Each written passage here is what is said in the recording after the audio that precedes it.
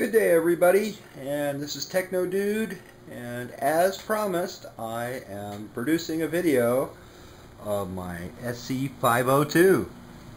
Please forgive me, but I'm filming this with the equivalent of a digital video brownie camera, so I get too close, it's out of focus, and it sucks.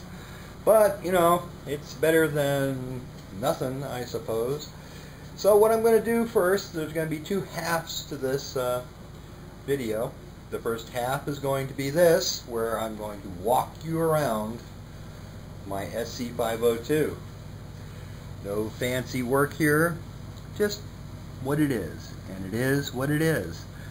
So, as promised, the walk around is almost complete. You'll notice that it doesn't appear to have been dropped, chewed on, burned, microwaved, or any other really bad things. It's got some writing on it. It's got a little tag from Tech that says accuracy not verified, which, you know, sort of makes sense. And it's basically, you know, what I've been saying. It is what it is. Now, the second half coming up, I'm going to take this thing and I'm going to plug it into my TM500. And we'll turn it on and fire it up. So no, I'm not going to carry you along with me to get to my lab. I'm going to turn it off and I'll turn it back on when I get in there. So hold on, I'll be right back. I think we'll try this one more time. So welcome to my lab, or at least this small part of my lab.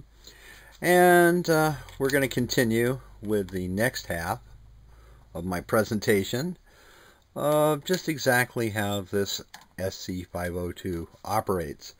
So I've got the SC502 plugged into my TM500, and it's going to be viewing the signal out of my SG502, which is capable of somewhere around, I guess it's 500 kilohertz, but yeah, it doesn't do that all that well. But we're not here for that. We're here for the scope. So here we are. We started it up. Comes up. Looks pretty nice. I can get a nice clean signal, and it looks much sharper in person than it does on the camera. I can crank it up way high, which I would never use. It usually gets somewhere right around there. I like a nice, sharp, clean, crisp line, even if it means being a little bit dim. However, the camera sees it as pretty bright as far as I can tell. That's about what I got to show you. Nothing particularly exciting going on here.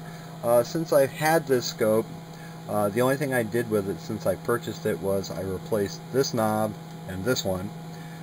You can tell they're not quite the same shade. It may very well be the plastic was a different color, or it's just old.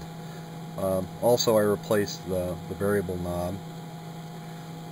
The difference there is you can see the older knobs have a cal, and this one's marked variable. I don't think this one actually was made for this scope, but it fits, and it's better than trying to mess with a pair of pliers. It does have some Sharpie marks. I did nothing to clean it, so there's probably some DNA from 1,000 people on it, in case anybody cares. Let's go up a little higher in frequency, and you can get a view of my square wave that isn't so square. Again, that's more the issue with the oscillator than the scope. So that's about it. The only thing else I have to add is I'm back on eBay. I'm unemployed at the moment and figured I'd sell some of the items that I don't use very often with the hopes of generating some cash to, you know, do silly things like pay the rent and, you know, eat, keep the lights on, that sort of thing. So if you feel so obligated, please bid this up to about $40,000 and all will be well here. If you need somebody to for a tech, if there's a tech opening somewhere you know of, technician, electronics, fairly experienced, particularly likes RF, hey, let me know.